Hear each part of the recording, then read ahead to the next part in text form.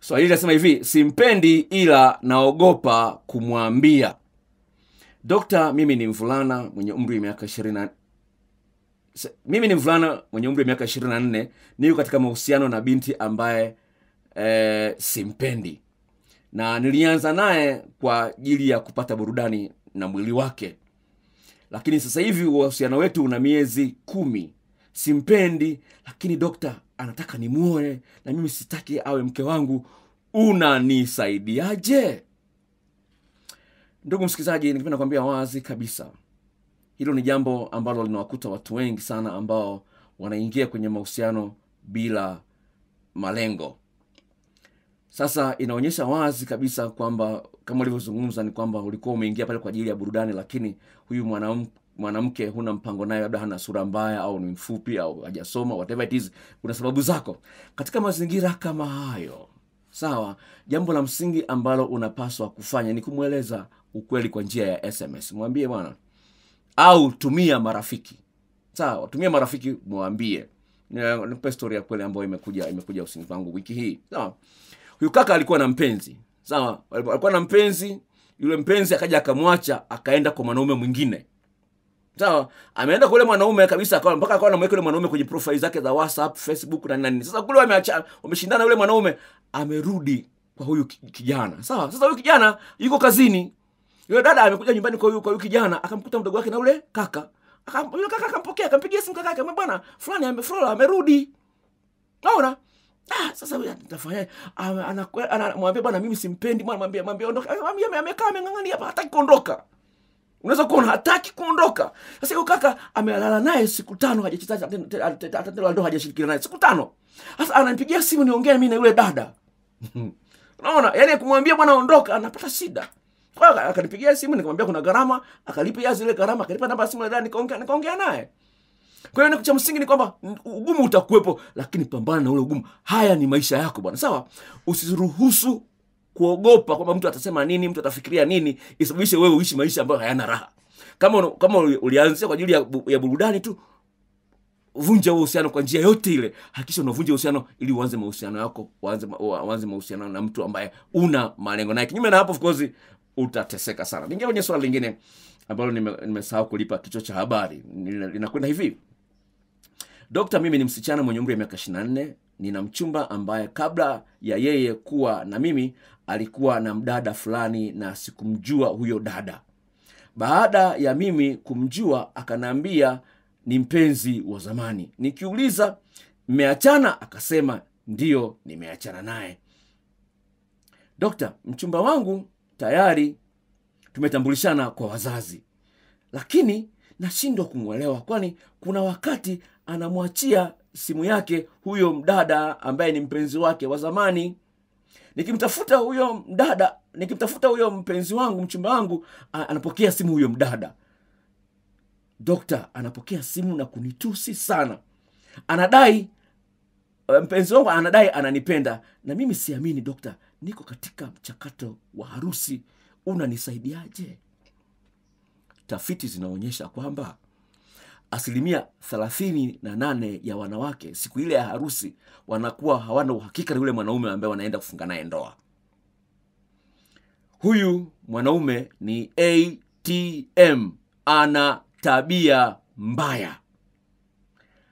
Anatembea na mwanamke yule, hajaachana naye na anaendelea na wewe, na hapo anajua kabisa mshatambulishana kwa wazazi. Unalopaswa kufanya katika mazingira kama hayo ni kuwa mkali. Kwa nini? Wewe mwenyewe, na usiruhusu mtu mwingine kuchezea nafsi yako. Mwenyezi Mungu hataki mtu achezee nafsi yako katika eneo lolote lile. Ndio maana kwenye Biblia kuna msemo ambao unasema usiogope mwanadamu, muogope Mungu. Sababu Mungu anaweza akakupeleka jehanamu pia.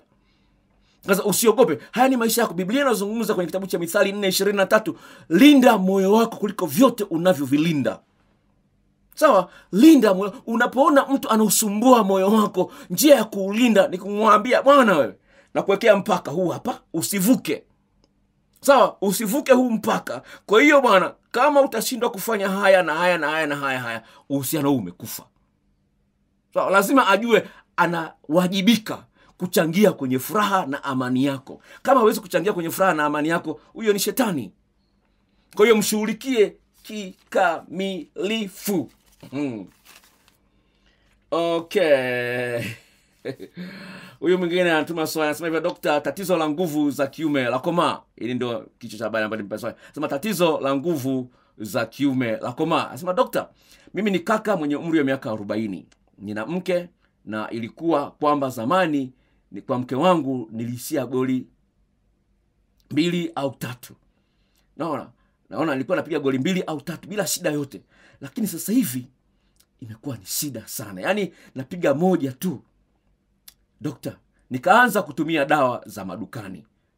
Sasa nikaona zinaniwezesha, lakini baada ya miaka 2 ya kutumia zile dawa za kwenye maduka ya madawa, naona kiumbe changu hakiwezi lolote. Hata kwa hizo dawa sasa hivi nguvu hamna. Dokta, ili tatizo limekomaa, linanitishia hata uhai wangu mwenyewe. Sioni maana ya kuitwa mwanaume tena, naomba msaada wako. Ni hivi, dawa za madukani, kwenye maduka ya madawa, zina kemikali.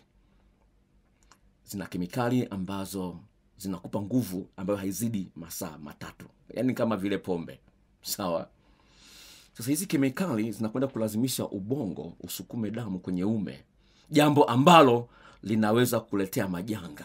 Sasa unapokuwa umetumia dawa hizo, upo uwezekano kuchanganya na vitu vingine. Kuna jambo lingine ambalo linaweza kutokea ambalo ni la ajabu sana. Kama unafahamu Kiingereza, unaweza kutafuta wewe mwenyewe kwenye internet.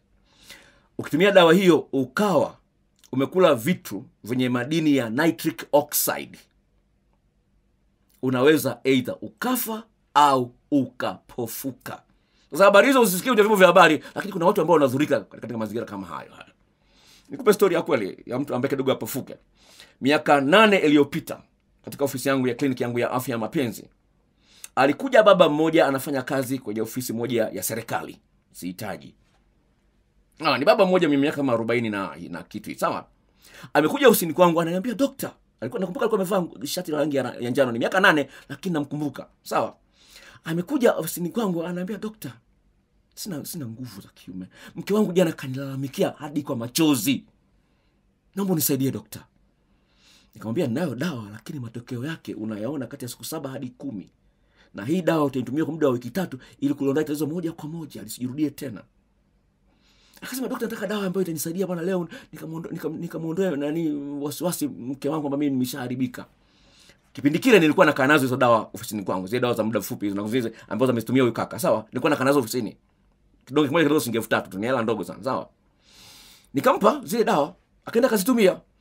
Baada ya siku 2 alikuja yeye mwenyewe. Akaniambia Dokta, zile dawa nimezitumia, kazi nimeifanya vizuri sana, lakini inapofika saa 9 za usiku kichwa kinauma, alafu dunia yote naiona inakuwa ya njano. Sasa asije kukuta. Sasa huyu napenda kwambia ndugu yangu ni kwamba kwa sababu umetumia zile dawa kwa muda wa miaka 2 zimekuathiri, lakini haujawa mlemavu. Utahitaji dozi 2 za dawa yangu inayoitwa Prika. Dozi 2. Kwa sababu nimetokana na mimea, haina madhara hata kutumia dozi 2 kusumbui. Sasa naomba tuwasiliane, ni kutumia hiyo dawa kwa mabasi, utalipa kwa M-Pesa. Nitakwambia ni basi gani, nitakupa namba ya simu ya dereva, na vile vile nitakuwekea ofa ya jarida lile la maeneo 14 ya kumshika mwanamke ili afike kileleni kwa urahisi. Hiyo nakuwekea kama ofa kwa sababu umeniamini kwa kunitumia pesa yako. Naomba niingie kwenye swali lingine.